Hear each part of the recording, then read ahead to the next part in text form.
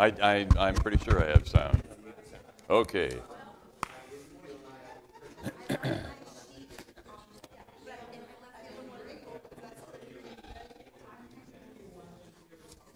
All right, 30-second warning. Class. I'm showing my age.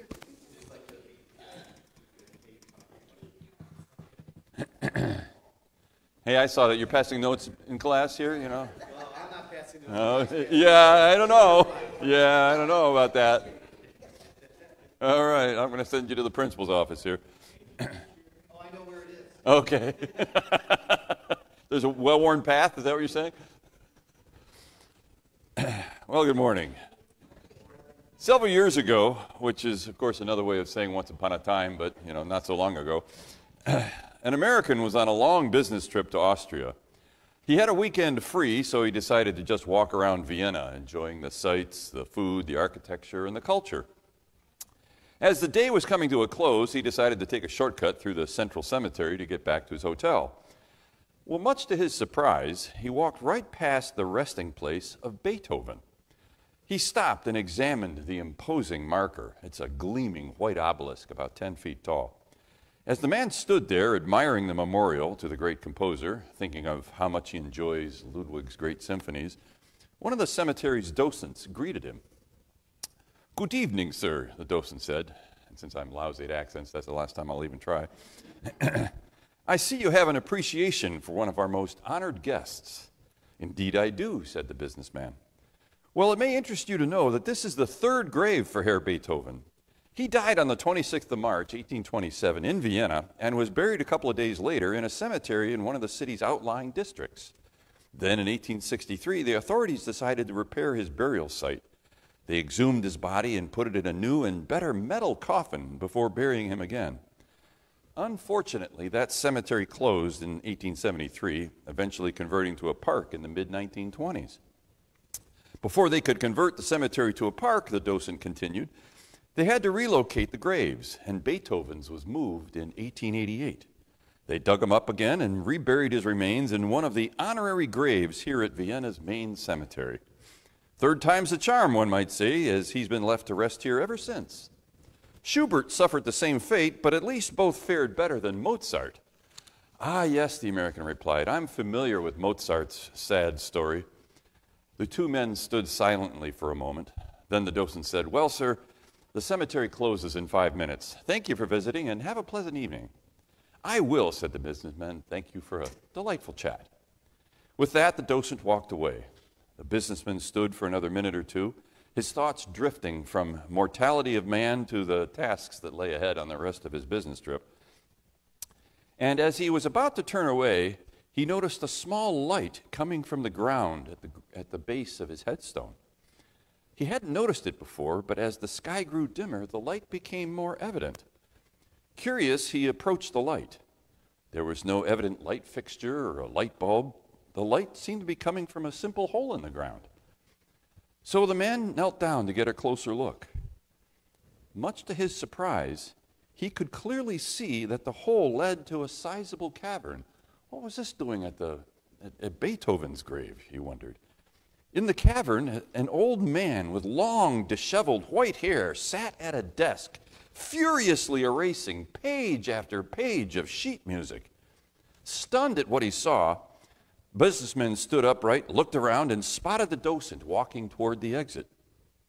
The businessman ran to him, grabbed him by the arm, spun him around, and breathless, he said excitedly, "Beethoven's grave. There's a light coming from a hole in the ground. There's an old man down there. He's erasing music. What's—" And before the American could say another word, the docent interrupted him and said, Sir, settle down, please, relax. It's Beethoven. He's decomposing." Okay, sorry about that. Really, I'm really sorry about that. I know it's too early.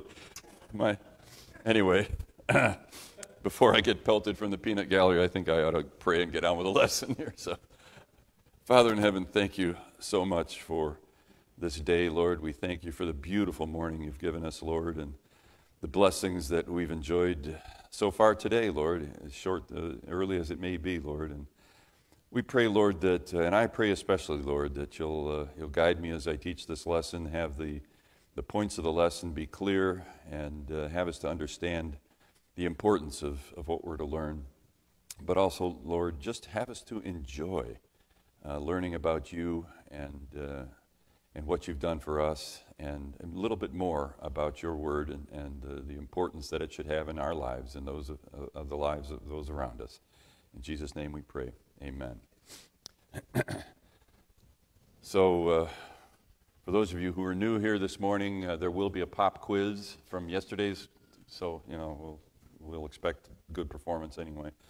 But this morning we'll be covering the fourth lesson in our series that studies the Synoptic Bibles. There's, I think the title of the lessons are, what are the title?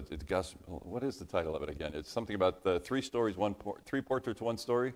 That's what it is. I always get those backwards. Three portraits, one story.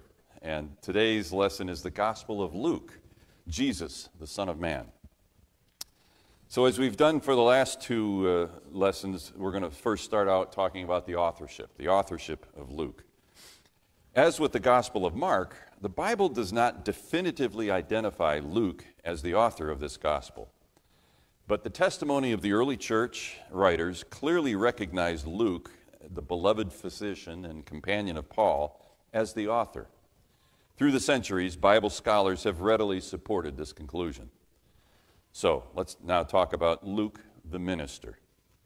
Now I learned something here, and I'm hoping I'm not the only one who didn't know this, but according to the author of our study, Luke's nationality is not certain.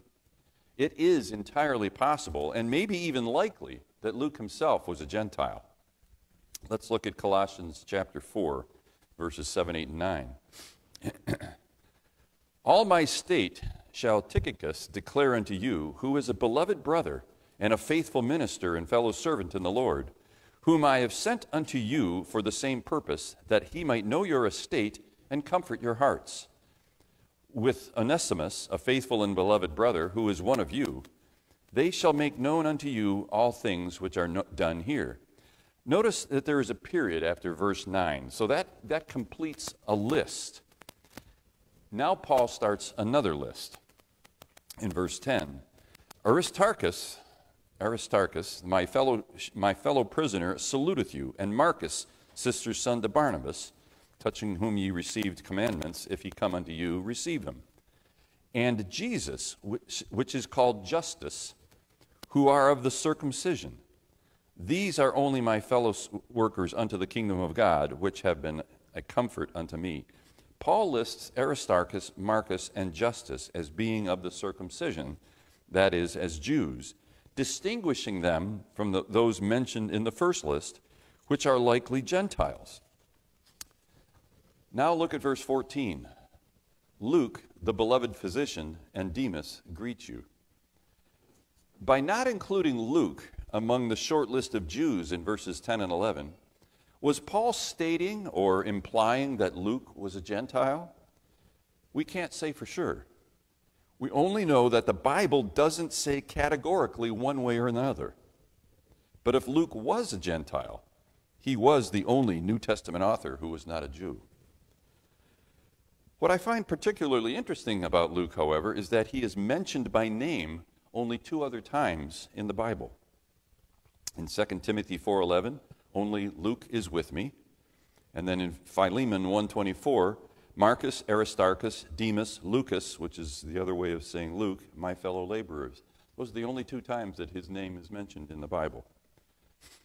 But to understand Luke's role in the Bible, you have to infer much from those three references from Paul about Luke and other cross-references between Luke's gospel, the book of Acts, which he also wrote, and other books in the Bible. Now, our author provides a lot of conclusions, but spares us the details of those studies. But from what I could gather, those studies can be very in-depth. What we do know from these studies is that Luke was Paul's companion on part of Paul's second and third missionary journeys. Luke was also along on Paul's trip to Rome. These experiences with Paul surely helped him understand the gospel. He saw firsthand the spread of the gospel. He witnessed countless lives changed by the power of God's word and Christ's finished work on the cross. Just as we can't say for sure that Luke wrote the gospel, we also can't say for sure when it was written.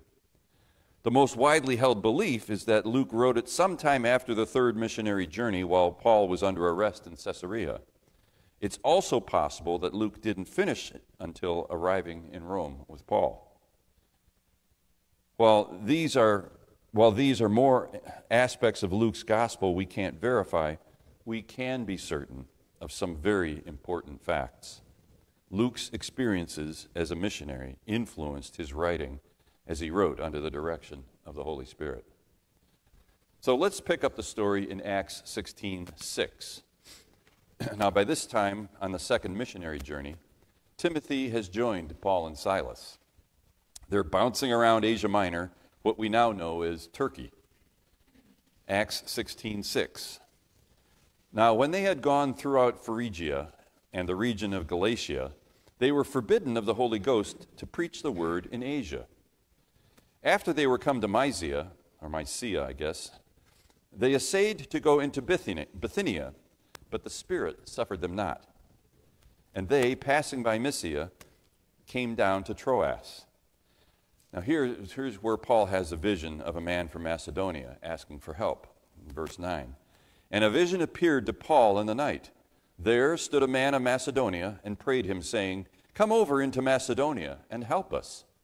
And after he had seen the vision, immediately we endeavored to go into Macedonia, assuredly gathering that the Lord had called us to preach the gospel unto them. Now Macedonia was primarily Roman. Philippi, the capital of the province, was a Roman colony, making it kind of like a little Rome. The Romans used their dominant status to influence the entire province. And the absence of a synagogue in the city indicates that few Jews lived there. So question, what did God communicate about the gospel by calling the missionaries to a place like Macedonia? Any guesses? Yeah. The gospel is for everyone. God was as concerned about reaching the Romans as he was about reaching the Jews. I think those are fairly safe conclusions to draw. So let's follow their journey to Macedonia, shall we? The best way to get to Macedonia from Troas is across the Aegean Sea, a journey of about 120 miles. So we pick it up in verse 11. Therefore, loosing from Troas, we came with a straight course to Samothracia. That's an island in the Aegean, about a third of the way across the sea. And the next day to Neapolis, which is the port city of Macedonia on the Aegean. And from thence to Philippi, which is about 10 miles inland, which is the chief city of that part of Macedonia and a colony. And we were in that city abiding certain days. So based on the details in his gospel and other references, it's here in Philippi that Luke probably joined the missionary team. And their time in Macedonia was certainly eventful, starting in verse 13. And on the Sabbath we went out of the city by a riverside, where prayer was wont to be made, and we sat down and spake unto the women which resorted thither. And a certain woman named Lydia, a seller of purple of the city of Thyatira, which worshipped God, heard us, whose heart the Lord opened, that she attended unto the things which were spoken of Paul. And when she was baptized, and her household, she besought us, saying, If ye have judged me to be faithful to the Lord, come into my house and abide there. And she constrained us. Lydia here is known as a seller of purple. That's clothing or other items dyed purple. In those days, the only purple dyes were exceedingly expensive. Now, I was curious, what makes purple so expensive? Well, to make enough dye to color something just the size of a scarf, Lydia would have to make about half an ounce of dye in its powder form. The dye came from glands extracted from sea snails that lived in the shallow coastal waters. These snails were about the size of a golf ball. Now, this is what really opened my eyes here. To make that half an ounce of dye, she would have to catch about 1,400 pounds of sea snails for every half an ounce of dye. It would then take a few months to process those snails into the dye powder. This process is complex and was a highly guarded secret. In fact, there are no complete records of the process that exist today. But through years of trial and error, a handful of people today have managed to recreate the dyes that Lydia produced. But back then, it's estimated that a single ounce of that purple dye would have cost the equivalent of 3 pounds of gold. That's why purple was called royal purple. Only the wealthiest could afford it. Lydia was certainly noteworthy and without question a very wealthy woman. In today's vernacular, we would probably call her an influencer. Her conversion would certainly have been the talk of the town. But that wasn't the only big to-do in Macedonia. Let's pick it up in verse 16. And it came to pass, as we went to prayer, a certain damsel possessed with a spirit of divination met us, which brought her masters much gain by soothsaying. The same followed Paul and us, and cried, saying, These men are the servants of the Most High God, which show unto us the way of salvation. And this did she many days. But Paul, being grieved, turned and said to the Spirit, I command thee in the name of Jesus Christ to come out of her. And he came out the same hour. We know what transpired after that. That event caused Paul and Silas to be tossed in jail. And over the next 2,000 years, the resulting events from that have inspired untold numbers of sermons. So let's pick up that story just to remind us in verse 25. And at midnight, Paul and Silas prayed and sang praises unto God, and the prisoners heard them. And suddenly there was a great earthquake, so that the foundations of the prison were shaken.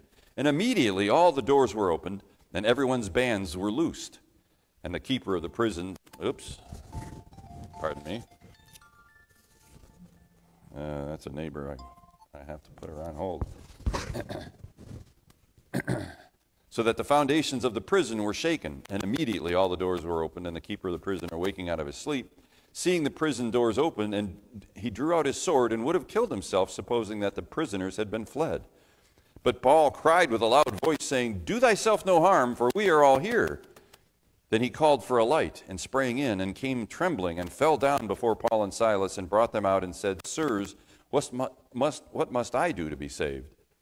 And they said, Believe on the Lord Jesus Christ, and thou shalt be saved, and thy house.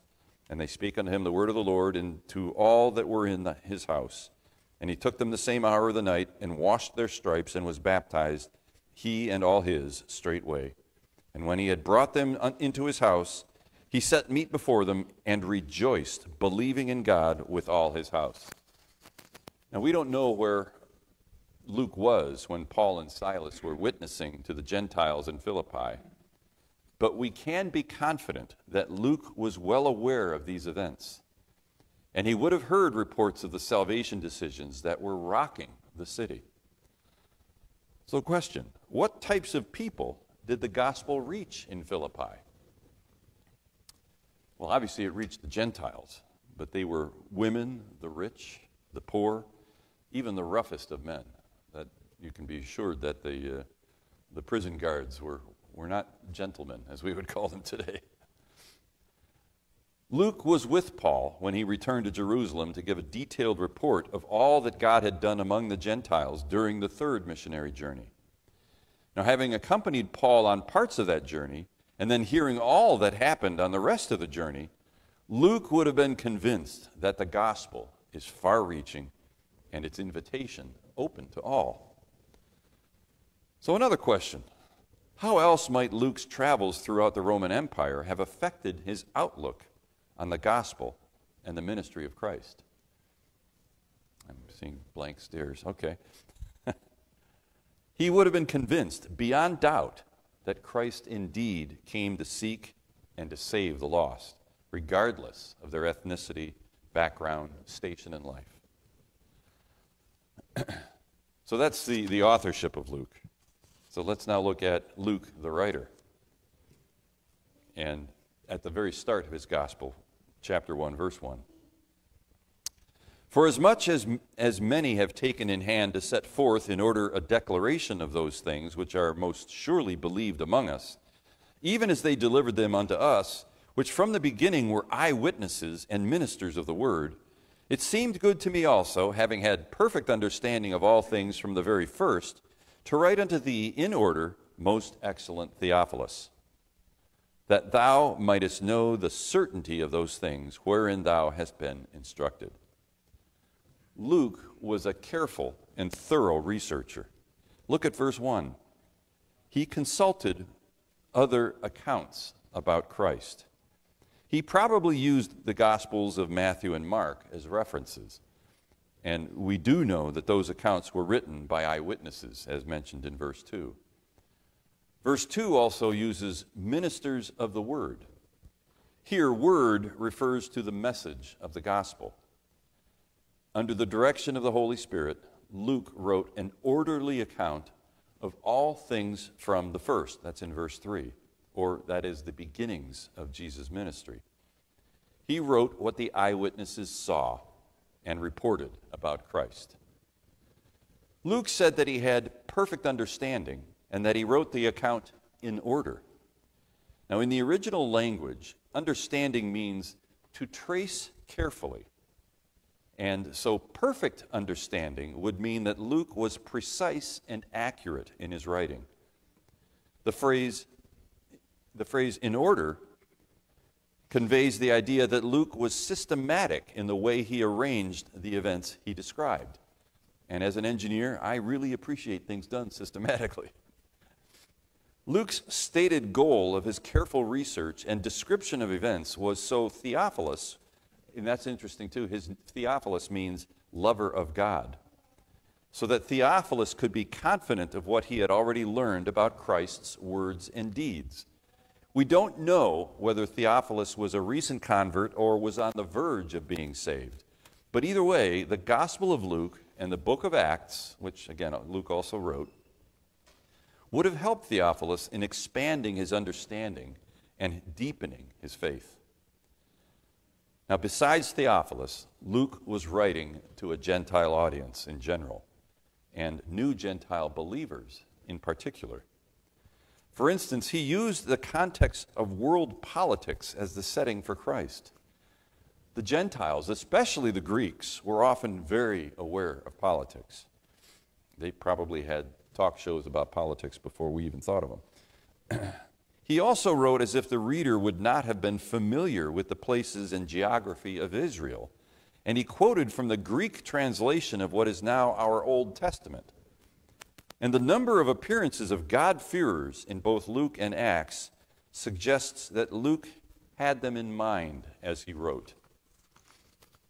So why did he write? Let's talk about Luke's purposes. That's main point number 2. Many Gentiles of Luke's time left the traditional pagan gods to seek hope and security in the mystical religions of the East. Luke's message, his message of the Son of Man, who lived and walked the earth, who showed almost incomprehensible love for people, even those who hated him, would have intrigued the Gentiles. And Luke wrote with obvious conviction. He communicated in ways that made his message real, not some fanciful fairy tale. So among his purposes was part A here, letter A, to present Jesus as the perfect God-man. Now, in a previous lesson, we saw how Matthew's gospel starts with Christ's genealogy, showing the 42 generations from Abraham to Jesus. Matthew's genealogy of Jesus was directed at a Jewish audience to emphasize Christ's identification with the Jewish people. Chapter 3 of Luke's gospel, on the other hand, provides another genealogy of Christ, but Luke traces Christ's family tree all the way back to Adam to emphasize that Jesus identified with all mankind. Now, his genealogy uses Mary's line of descendants as opposed to Joseph's, and that directly connects Jesus with humanity. And that connection with humanity is the emphasis throughout the rest of Luke's gospel. Luke's depiction of Christ as the Son of Man is perhaps the portrait of him we can most readily identify with, given our puny, mortal, finite minds. We try to grasp Christ's eternal deity. Jesus always was and always will be. That's hard to wrap our minds around, I know. We struggle to comprehend how he can be God and man at the same time. We can only accept by faith that Jesus is an equal part of the Trinity, one God with three distinct personalities. We can only ponder his absolute sovereignty, his humbling, his King of Kings status. We believe all those things, but we have little to hang our hats on other than faith. But when we see Jesus as the Son of Man, he becomes more approachable, more identifiable, more tangible. We see Jesus in activities and circumstances, experiencing emotions, hunger, pain, fatigue, thirst, and all things human. We can relate to him then personally. It allows us, to truly understand his compassion, his care, and his love for us. Luke's attention for the birth of Christ is unmatched by any other gospel. Throughout Luke's telling, we are given the opportunity to consider Jesus as a baby. And I love how the author of our study points this out. By considering Jesus as a baby, we can imagine being able to hold him, to rock him to sleep, to sing him a lullaby, to feed him pureed carrots, to play peekaboo with him. These are the things that Mary and Joseph did. Jesus laid in their arms as they looked into his eyes and felt love for him. We can imagine those things because we have such a human depiction of Jesus' birth. So what comes to your mind, when you think of Jesus' birth? Anybody got any other thoughts? I kind of ran out here after I finished my list, so I'm not going to come up with any more.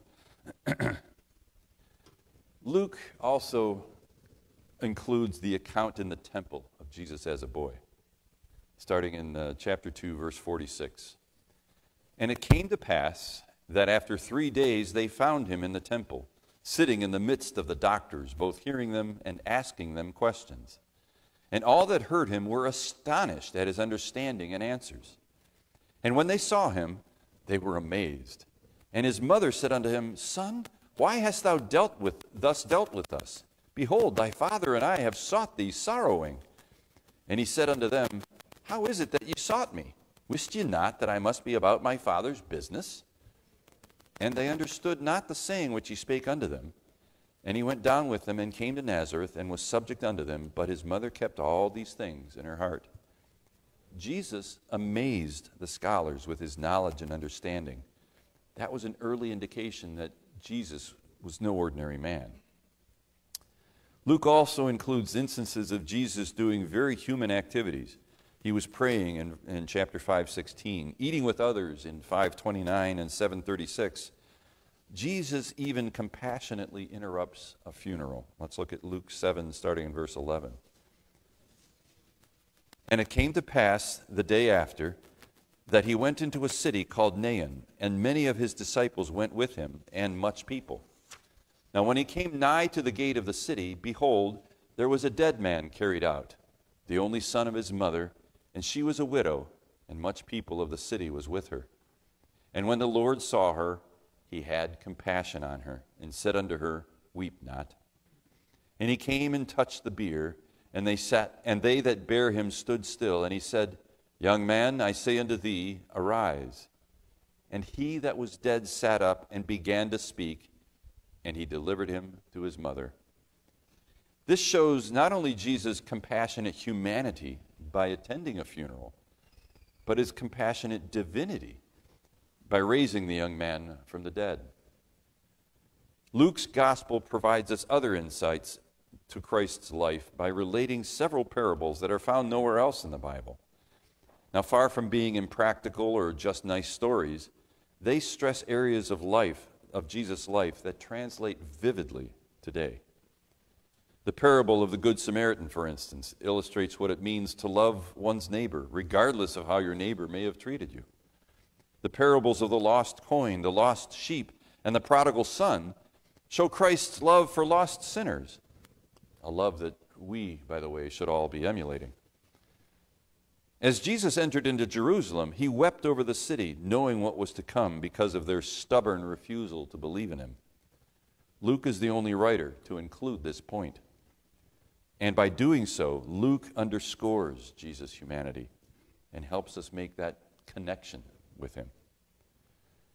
But Jesus' humanity is perhaps best seen in the Garden of Gethsemane on the night he was betrayed and arrested. Let's pick this up in Luke 22, starting in verse 39. And he came out and went, and he was, as he was wont, to the Mount of Olives, and his disciples also followed him.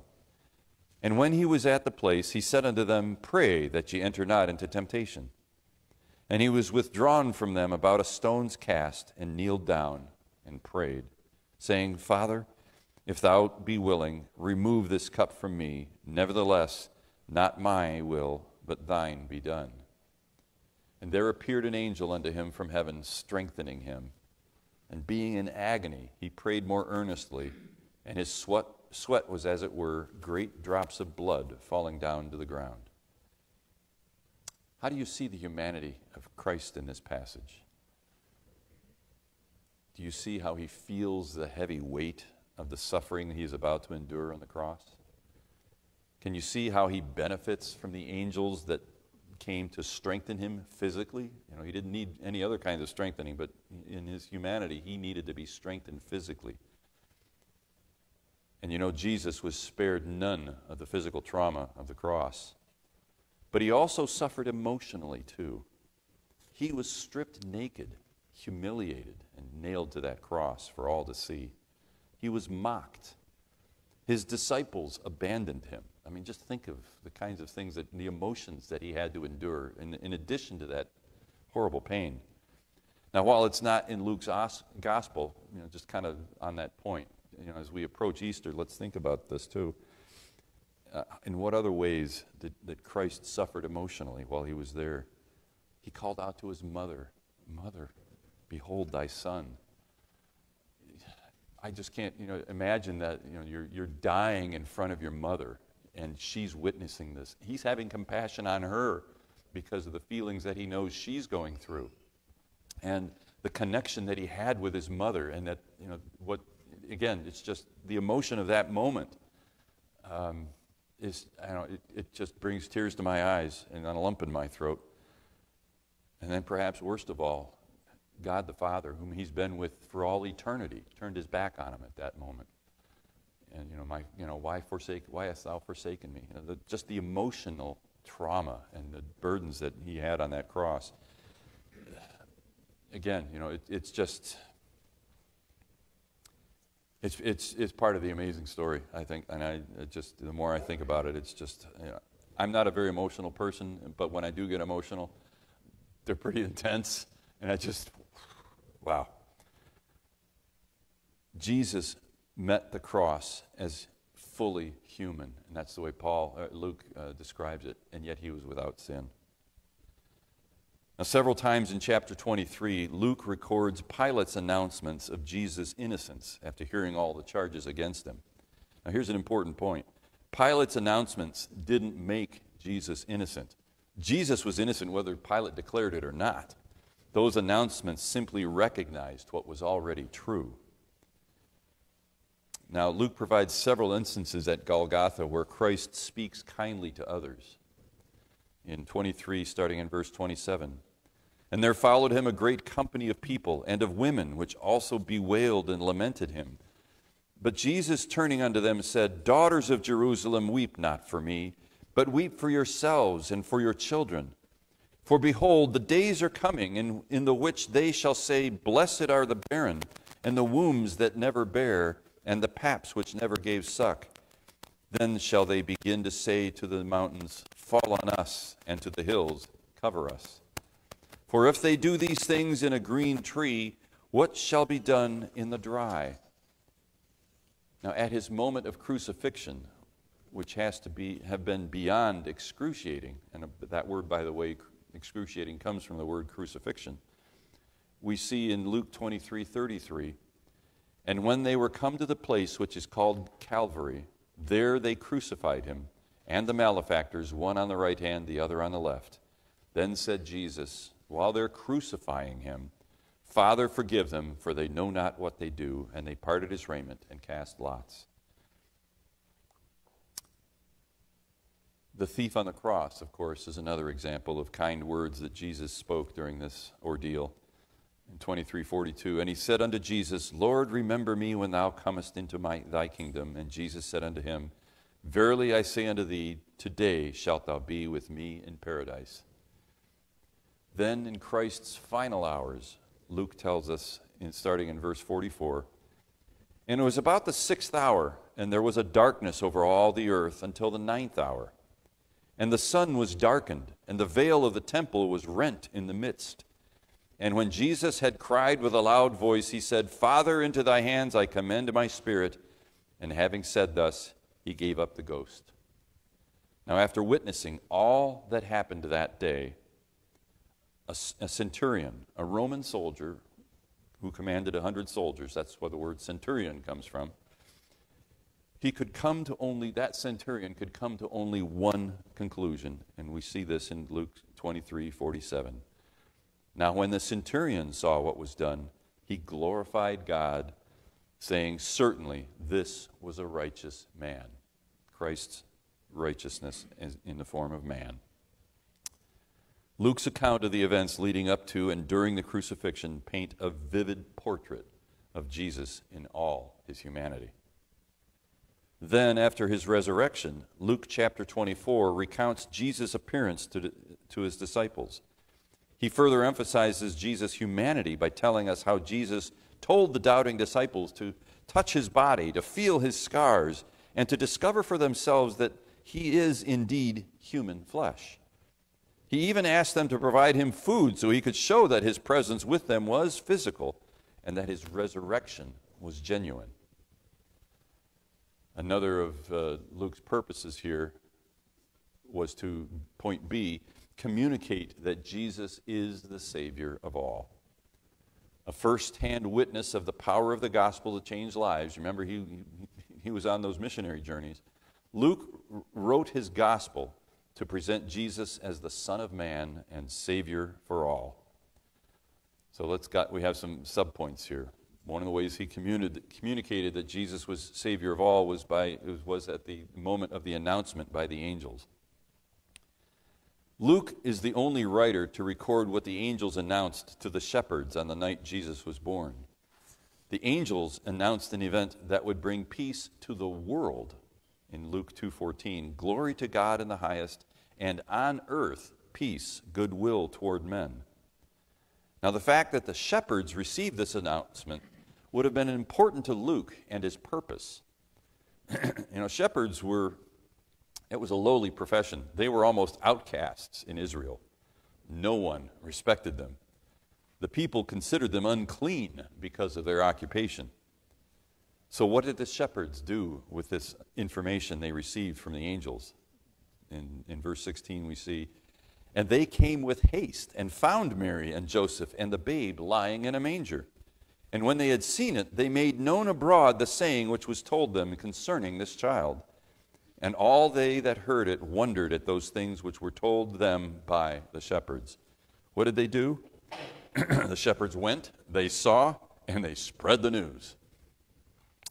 So a question, what must the shepherds have concluded about the Savior as a result of them being chosen by God to receive and proclaim the announcement of Christ's birth? Well, I think the shepherds, knowing their station in life amongst the Jews, they concluded that Jesus must be the Savior of all mankind if God would have made such an announcement to men as lowly as they. Follow-up question, what did God communicate to the people of Israel by sending shepherds to announce his birth? Well, God said that he doesn't share their prejudices and that he was sending a Savior for all people. The next way that Luke communicates that Jesus is Savior of all is in the Song of Simeon. Let's look at Luke chapter 2, verse 25 through 28. Well, first, 25 through 28. And behold, there was a man in Jerusalem whose name was Simeon, and the same man was just and devout, waiting for the consolation of Israel, and the Holy Ghost was upon him. And it was revealed unto him by the Holy Ghost that he should not see death before he had seen the Lord's Christ. And he came by the Spirit into the temple. And when the parents brought in the child Jesus to do for him after the custom of the law, then took he him up in his arms and blessed God and said, now these next 4 verses are known as the Song of Simeon. Luke 29. Lord, now lettest thou thy servant depart in peace according to thy word. For mine eyes have seen thy salvation, which thou hast prepared before the face of all people, a light to lighten the Gentiles, and the glory of thy people Israel. This reflects Luke's theme that Jesus is the Son of Man and is the Savior of all mankind. God's salvation of the Gentiles was not an afterthought. It wasn't plan B. From the very beginning, God intended Jesus to be the Savior of all. Mary and Joseph marveled at Simeon's song. They hadn't yet comprehended that Jesus was to be the Savior of everyone, not just the Jews. And the third way that Luke communicated this was the salvation of Gentiles. In showing that Jesus, the perfect Son of Man, is the Savior of all, Luke highlights Jesus' teaching about reaching the Gentiles. In the synagogue of Nazareth, Jesus teaches from the book of Isaiah. And for the sake of time, I'll skip over those, but you can see it in Luke, starting in verse 4:16 through verse 20. Jesus then elaborates by providing examples from the Old Testament where Gentiles experience God's grace. He mentions the widow of Zarephath, who was poor. He also talked about Naaman, the prestigious commander of the Syrian army. God reached out to those 2 Gentiles of very different backgrounds, while his people, for the most part, rejected him. How did the Jews react to what Jesus was doing here? Not well. They kicked him out of town. But by telling the story, Luke showed the Gentiles that Jesus was willing to face harsh consequences to minister to them. Then there's that great story of the centurion's servant. I think you know it well, where the centurion had a sick servant, and he asked for Jesus' help, but he didn't consider himself worthy of it. And Jesus concluded the story where he says when Jesus heard these things, he marveled at him, the centurion, and turned him about and said unto the people that followed him, I say unto you, I have not found so great faith, no, not in Israel. Luke added the same teaching later in his gospel in 13, starting in 27. But he shall say, I tell you, I know not whence ye are. Depart from me, all ye workers of iniquity.